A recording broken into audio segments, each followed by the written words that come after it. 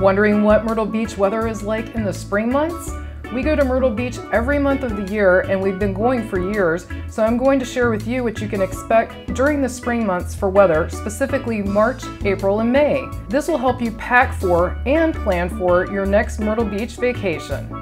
Hi, I'm Carmen, and if you're new here and you enjoy travel videos and travel tips, be sure to subscribe and click the bell so you won't miss anything. When is your favorite time to visit Myrtle Beach? Leave a comment below.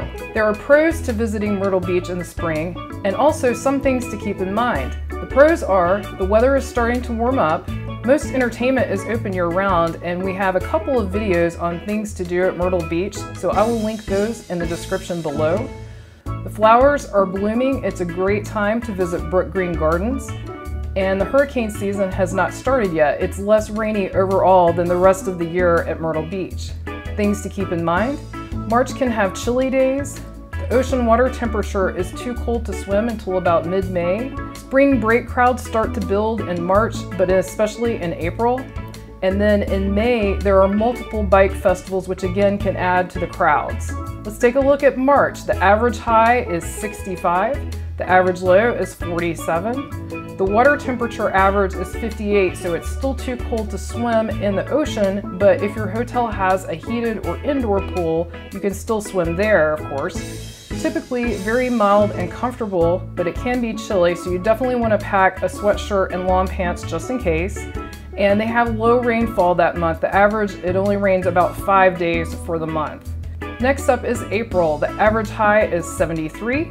The average low is 55. The water temperature average is 63, so that's still too cold for most people to swim.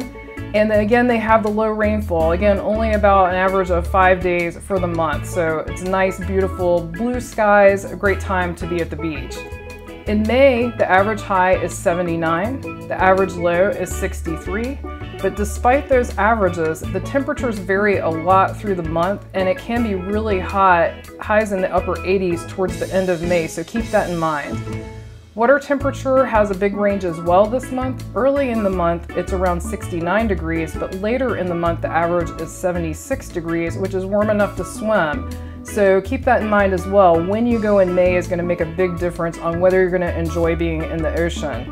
Humidity starts to increase quite a bit in late May, and that makes it feel much warmer. And there's a slightly higher chance of rain in May than in March or April, but still far less than the rainy days in the summer months.